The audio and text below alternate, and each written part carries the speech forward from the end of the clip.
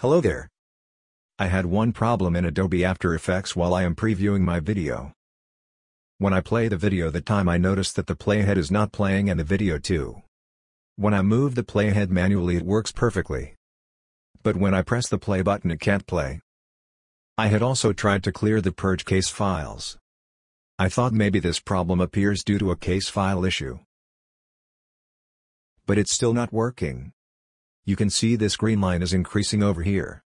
It means when I play the video After Effects just doing pre-render of this video. If you are facing this kind of an issue too, so don't worry guys. The solution is here. Just follow my steps.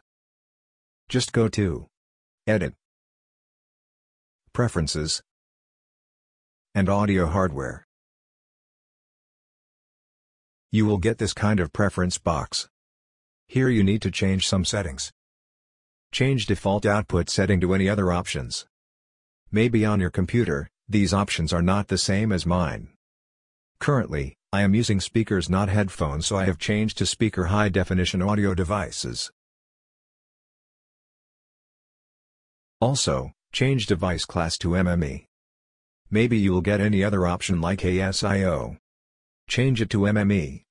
And click OK. Now let's play the video. Bingo! It's playing perfectly. If you are still getting the issues, then go back to Preferences and change device class to ASIO or any other option. That's it guys, here your problem is solved.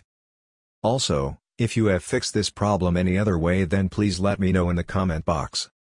Thanks for watching. And for tips and tutorials stay connected with us.